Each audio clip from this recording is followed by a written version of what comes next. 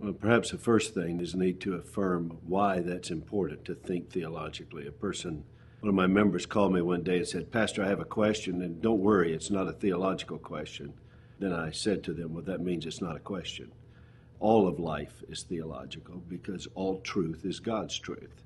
And therefore, to know truth, you have to know God. And when you know God, then you have a pursuit of the truth that He has revealed. So all of life needs to be framed theologically because it's for the glory of God and to enjoy God in a right relationship with Him. And so one of the great challenges of a pastor is being driven by the gospel.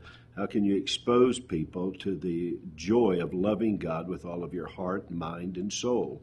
And which means to also think theologically. All truth is God's truth.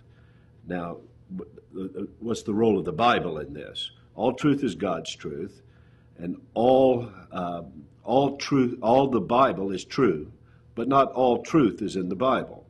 But the truth that's in the Bible provides the foundation and the framework to evaluate claims of truth from God's general revelation. Truth is from God. God revealed Himself generally in creation, and God has revealed Himself in a special way in His Word. Now, the Word of God gives us the truth that allows us to be equipped to evaluate claims of truth from general revelation.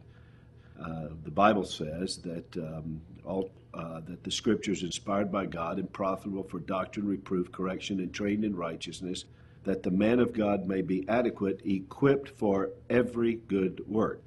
So my life, as it is there to be a display of God's glory, the foundation and framework is given to me in the Bible with the centrality of its message of the preeminence of Christ as Creator, Redeemer, and Sustainer. So I want to give people from the Word of God the ability to see life with theological accuracy as we increasingly grow in the grace and knowledge of Christ.